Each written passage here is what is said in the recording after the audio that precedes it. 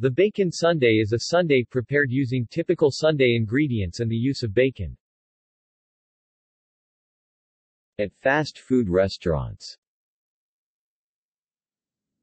The bacon sundae was a product offering from Denny's in the U.S. in 2011, which purveyed a maple bacon sundae in 2011, part of its limited-time Baconalia, a celebration of bacon menu. The bacon sundae was also a product offering from Burger King for the summer of 2012 in the U.S. Burger King's bacon sundae is made of vanilla soft-serve ice cream and topped with hot fudge, caramel, bacon crumbles and a piece of bacon.